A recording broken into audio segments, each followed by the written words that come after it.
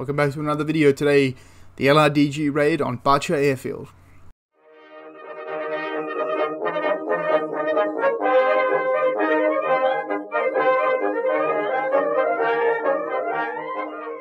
So the LRDG under Easton Smith, mostly New Zealanders, are heading towards Barce Airfield, and they are sort of camping for the night. Not camping for the night, they are wasting time before the actual event starts. Because remember, normally the LRDG and the Commandos have a lot of free time. Not free time, but leeway in their missions. So, on or around this day, do some nuisance over here. And then we'll pick you up on the 30th. On the 15th, go and cause havoc, and then we'll pick you up like a week or two later. This mission was coordinated with the Army, Navy, and the Air Force.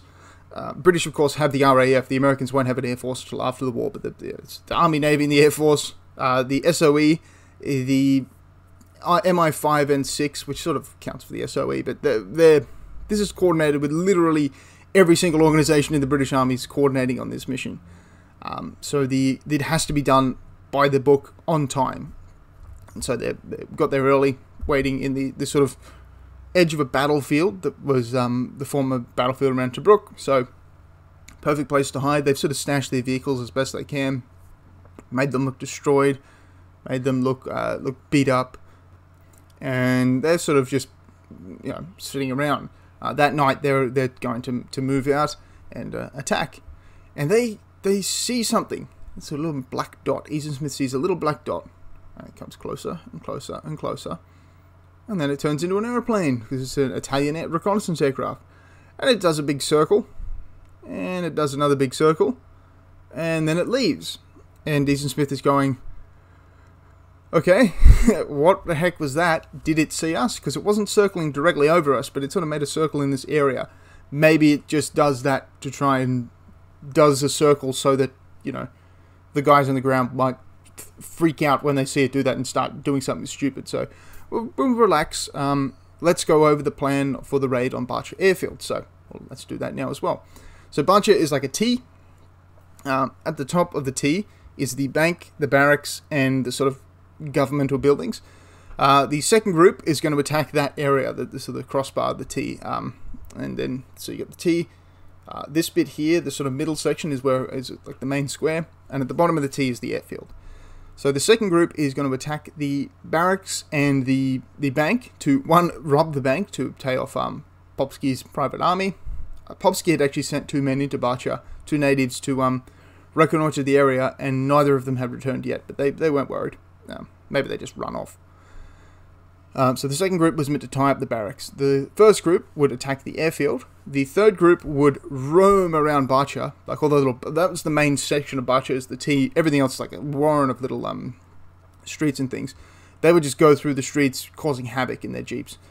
They wanted to make the raid look as big as possible, so that if someone had heard about a raid, they would think that the entire thing was focused in Barce. So if a German commando had somehow been tipped off, heaps of British forces are in the area, and then it's like, oh, well, a giant army has just attacked Barce, a huge force of these commando things. Oh, okay, well then that must be where the raid is happening, instead of, looking elsewhere. So that was the plan, and then a fourth group would be under Popsky, who would just have a jeep and a whole bunch of his natives, and their job would be to keep the road open to back to the way that they had to escape.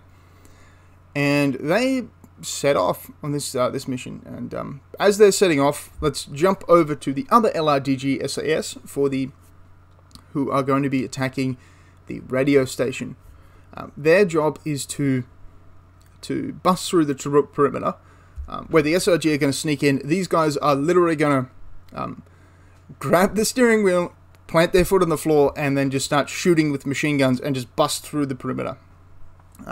They're doing it in like a far off section of the line, so bust through the perimeter, hook round hard, come straight back in, barrel through the German camp, get on the main highway that the other guys are on, but after they've been through there. So yeah, subtlety, not really the main feature of this mission. So they actually go through this area that's so scrubby, they actually have to get out of the trucks and dig boulders out of the sand, and dig tree stumps out and drag the trucks up over sand dunes. So it's pretty much inaccessible to vehicles. But they get all the vehicles over there. They have 5, and they have 6 vehicles. They get the 6 vehicles over there, and they start driving towards a German pillbox with a little gate thing next to it with one of those stupid wooden things you can just drive straight through, like in every movie. And they just drive straight through the little wooden thing that is meant to stop you driving along the road because it's made of wood and you have a car, an LRDG truck. And as they drive through it, they start throwing grenades into the pillbox and just light it up. And then they speed off in all different directions and come together at the meeting point. And as they're coming in, the commander looks. 1, 2, 3, 4, 5 trucks. Where is the 6th truck? And then a bunch of guys start walking in. Hey, Commander, the 6th truck is way back there. It got hit like exactly as we passed, because they were the last ones through. And their rear tires had been shredded by machine gun fire. The truck then stalled. They couldn't get it started again. Germans started running out of the pillbox. They abandoned the truck. But the Germans hadn't found the truck yet, so...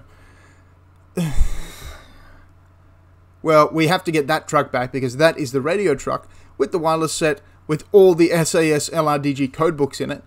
That has to be recovered or at least destroyed. So, out of the trucks.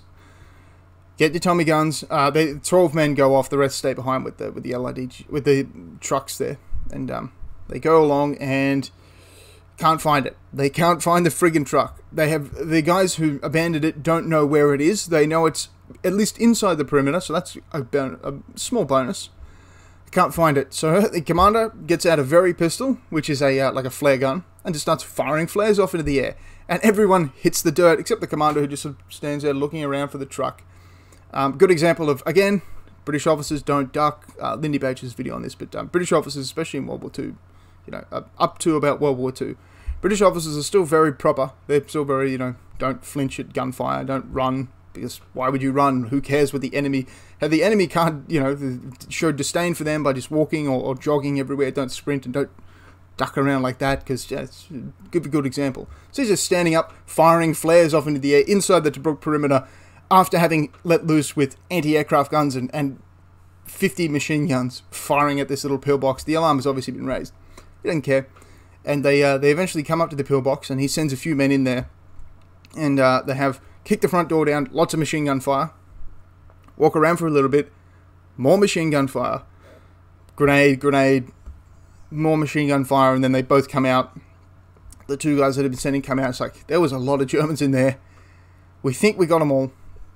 Yeah, we should probably get out of here though, because there was a wireless set in there, so they probably called someone.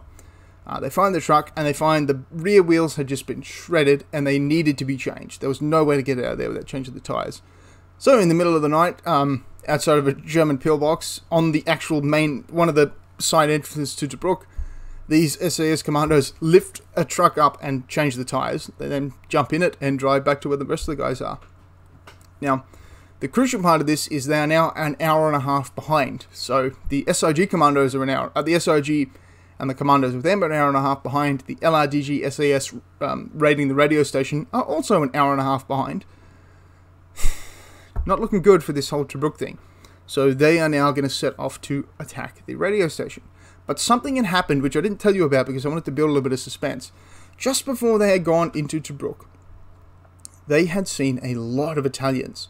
A lot of friggin' Italians driving down the main highway.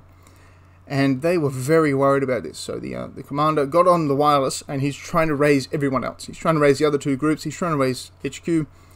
There's a lot of Italians moving through here. I don't know what we're going to do. There's just so many Italians. I'm very concerned about this. And they too had been spotted by an aircraft. But they didn't know they had been spotted, but they were fairly sure an aircraft had seen them. Again, came out, circled them, left.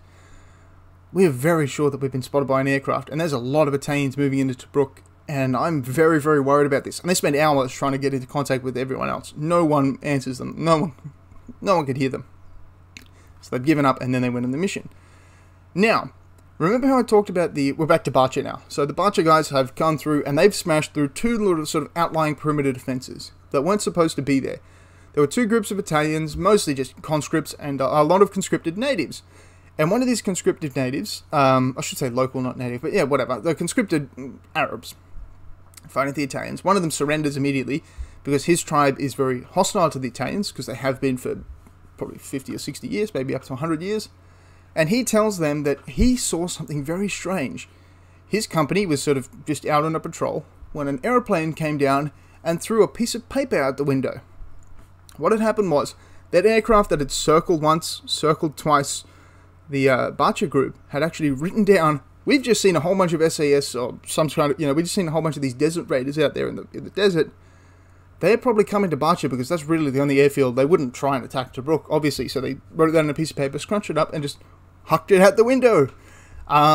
That then was then relayed. That's really amazing that paper actually landed on the ground. I imagine they would have done it more than once, but the one occasion is mentioned. I imagine they would have just thrown papers out the window at every place they came to. But anyway, this guy had picked it up, read it, given it to his commander, who had told the Italians about it, and the Italians basically went, "Oh, okay, thank you very much. Everyone on friggin' alert. Put 8 tanks on that Barce Airfield. Put a whole bunch of German armoured cars in the main square. Bring forward like half an Italian battalion and put it in the barracks. Put the other half Italian battalion all around the town so we can get some warning for when they're coming in." And Easton Smith finds this out, and Easton Smith is extremely concerned about what's going to happen next. And you should be too, because you'll find out on Monday. Thanks very much for watching. Have a wonderful day.